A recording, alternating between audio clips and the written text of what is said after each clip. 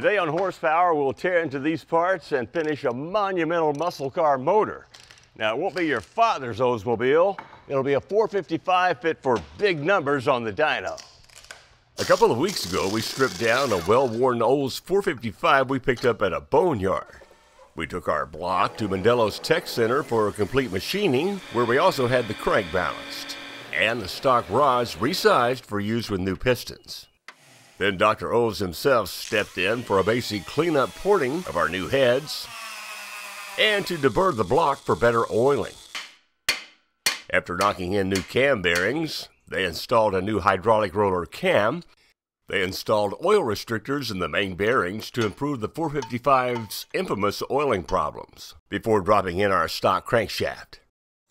Mondello tweaked the new piston rings with a touch of grinding and a little smoothing with a special stone.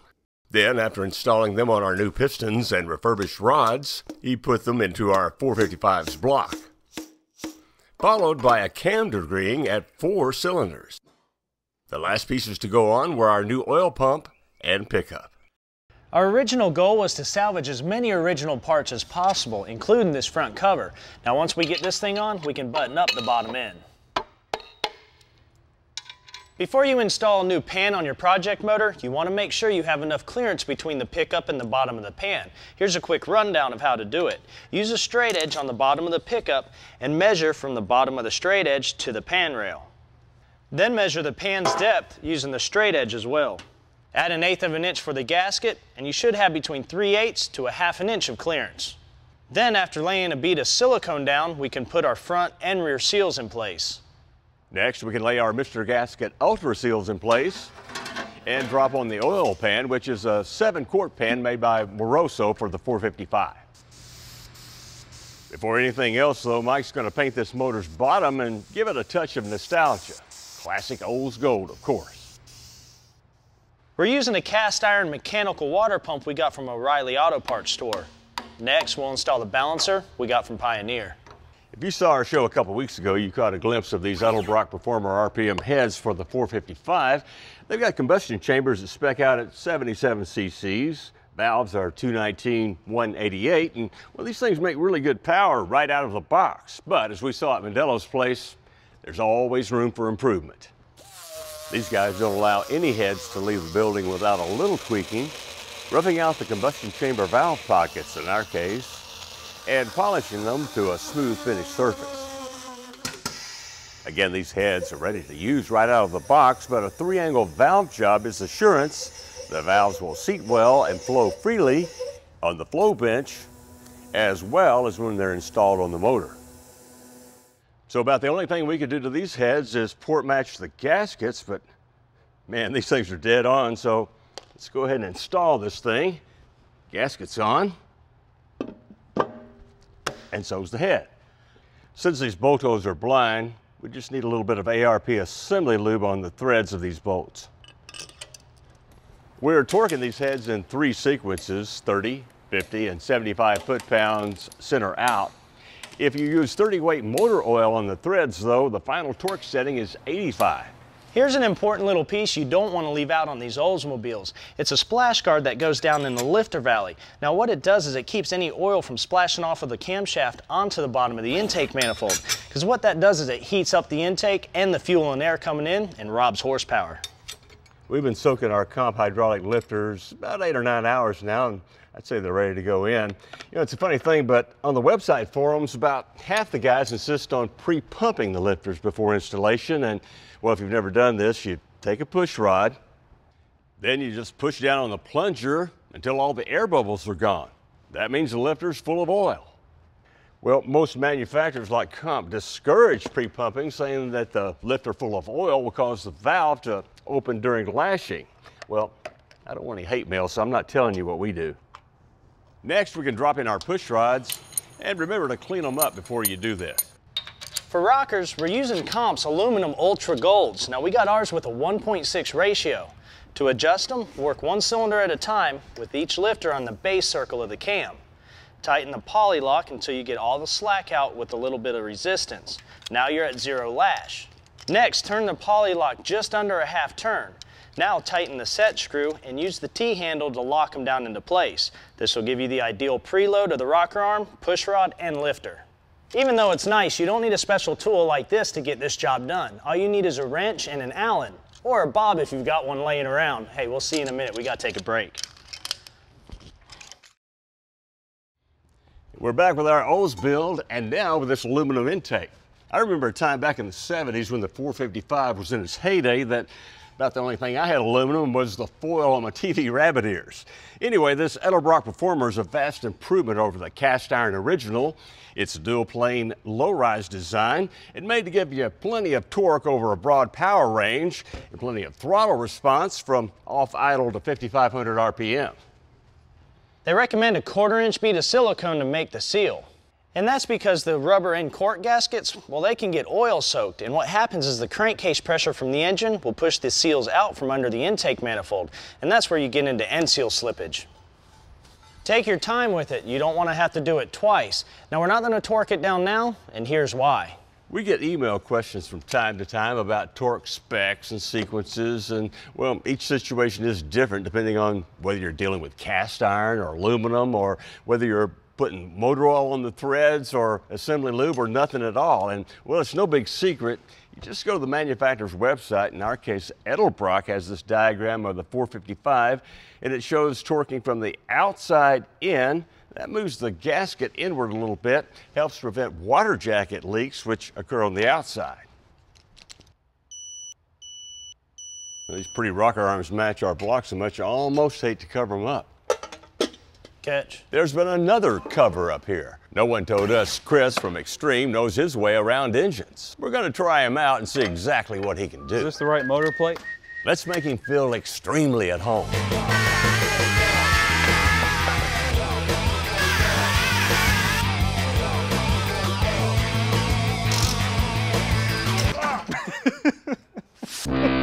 You ever drive anything before? Forget the jams, but let's keep Chris. We're bolting up a set of Hedman long tubes with 1 3/4 primaries that dump into a 3-inch collector. Now they fit the Olds 400, 425, and our 455. You probably noticed these fasteners look a little different than normal, and that's because they are. Check this out. They're friction lock fasteners from Percy's, and what they do is cut 2 grooves in the end of the threaded portion of the bolt. And what that does is allows this Allen set screw with the lag to expand the end of the bolt once it's tight. And that way, you won't have a leaky header. Since it's a 3/8 bolt, torque it to 28 foot-pounds. Then using an 1/8 inch Allen, tighten the set screw. To feed our Olds, we're using the Summit 750 CFM square bore 4-barrel. Now this thing has mechanical secondaries and a manual choke. Now this is the same carb we used on our 464 a while back, and it worked really good. So now we're going to see how it does on a more performance-based platform. Over the past couple of years, a lot of questions and concerns have popped up about wear protection in engines, especially during flat tappet cam break-in. Now the EPA has figured out that ZDDP and phosphorus in motor oils can destroy catalytic converters and emission systems, hence more pollution. Now the downfall to all this is phosphorus and zinc are the 2 main active ingredients in oil that fight wear protection, and without it, it's extremely fatal with flat tappet cams and lifters. Now since we're working on an Oldsmobile, Joe Mondello wants us to run this. It's his special formula that's added to motor oil, so we know we're going to have a safe break-in. Now all of these products still contain zinc and phosphorus, and I think the scientists will have a hard time finding anything better. Did we put fuel in the tank? No, the gas cans are sitting out there. All right, here we go. All right.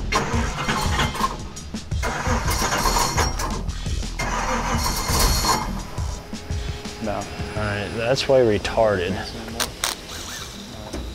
Plugs aren't that wet either. That's why. Pump didn't turn on. Fuel will help. Dee-dee-dee, I know. That's what I get for laughing at Chris. But then again, Chris. I didn't do it. It's just, oh, I did do it. When we finally did get our heads out to where the sun does shine, we were able to start it up, get the timing in the ballpark. Too much, back off. Right there. Right there? And then kill a few mosquitoes. Yeah, it sounds like it's choking out when it goes back to idle. Yeah.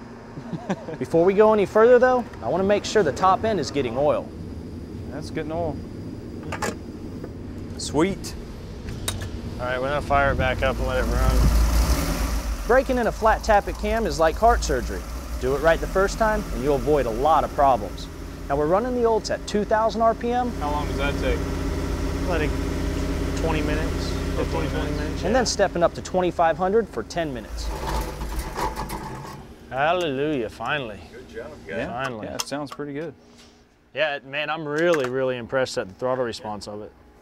It does sound really mean at idle. I love it. Just it dances quite a bit, but see, we practice what we preach. Right now we're draining the brake-in oil, then we'll fill it up with some new, and then we'll be able to see how much power our 455 spins out on the dyno. But first, you guessed it, another brake.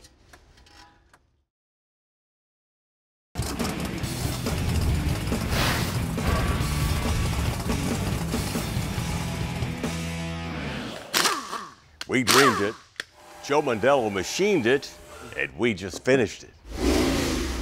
All right, she's oiled up, warmed up, and hey, we even shined it up a little bit so we know it's ready to go. Now for the first pull, we're gonna take it from 25 to 4,500 just to make sure everything's all right. By the end of this dyno session, we plan on making 1 horsepower per cubic inch. If you remember right, that's 455. So it looks like we're ready to go. You ready, Whisker Biscuit? Yeah, let's see what it'll do. All right.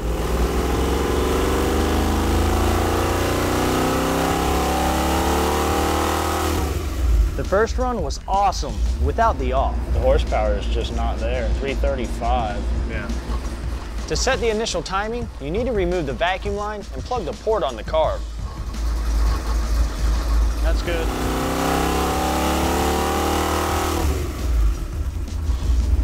Something ain't right. Ah, here it is, the culprit. We got a vacuum line with a small hole in it, and it's right at the opening of the canister, so it's not pulling full vacuum on the distributor for the advance. So we'll cut this thing shorter, fix it, and hopefully make more power. So much for hope. Let's try to advance the timing a bit. Right there. About the same. It's making 500 foot-pounds of torque, but the power's not there, about 330. Hey, when you're sick, you call the doc. And here's Mondello's diagnosis. I will swap it out. While the Summit 750 is good, it's just not big enough for this motor. So on went a Holley 870 Street Avenger, and we were ready for another pull. 376, torque came down. Brought the horsepower up, though. Yeah. We're running lean, so time for bigger jets. That was already an improvement. Let's look at the graph. It's kind of all over the place. Yeah, man, that's wild. Chaos like this points to the distributor. They use a bushing, and they were just so tight against the actual weight that it was sticking shut, and as it went up through the RPM range, it wasn't advancing properly. Yeah, 525. 525 foot-pounds, 437 horsepower. This thing's making some big torque numbers. That'll work. It's an Oldsmobile, though. Don't let the smile fool you. Mike won't be happy till he hits that magic 455 horsepower number. Yeah. We're so close. Real slow. Hey, all right. Perfect. But after countless runs, time had run out. It's frustrating when we get so close. Since I couldn't sleep, I bribed one of the camera guys to meet me for one last run.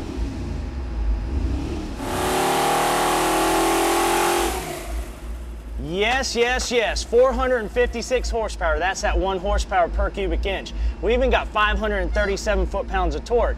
Now, I think the reason this is all happening is because of the dry, cool air. Man, this is cool. Now I'm happy.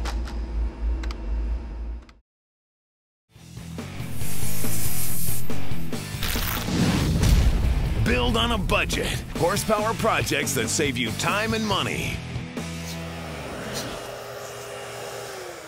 Most of our budget tips deal with saving time and money while you're trying to make your motor run better. Well, this time it's all about making your car look better. If this thing works, we're going to call it the colorful cure for the inferior interior. All you'll need is about 20 bucks worth of materials, including Dupli-Color vinyl and fabric paint, some of their prep wipes, and of course some masking tape.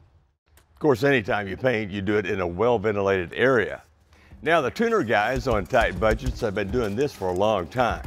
decorating everything from the dash to the door panels for a newer, more lively look. Now, I gotta admit, we're learning together on this one, but it can't be too difficult as long as we follow some basic steps. Well, like cleaning first, which we've done in the case of this fabric here, and paint with patience. Here we go. You want to lay it down with nice, even thin coats, side to side and beyond the edges. We'll probably lay down about 3. Now, it's not going to change the color much, but it will make that unevenly faded fabric look younger than its years. Well, not bad for a rookie. This stuff dries amazingly quickly. In fact, I think it's ready for some masking tape and some real color here on the vinyl parts. Well, now that we got it masked off, we can clean it thoroughly with one of these prep wipes and dry it with a lint-free cloth.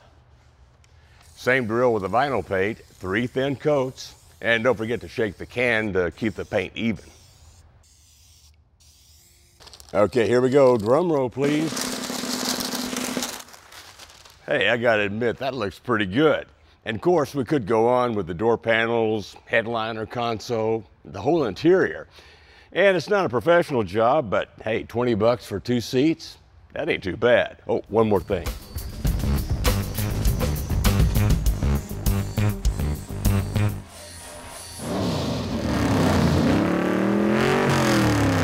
There's nothing like a set of unrestricted mufflers when you go to a car show or the local cruise night.